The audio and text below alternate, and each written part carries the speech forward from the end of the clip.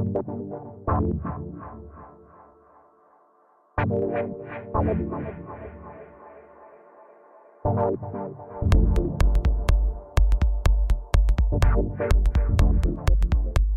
we're doing with her is she have a natural highlights, we'll call it, because it got lighter from the sun, and as you see it's much lighter than her roots. So what I'm gonna do is I put highlights to make it even, but very natural, not too blonde.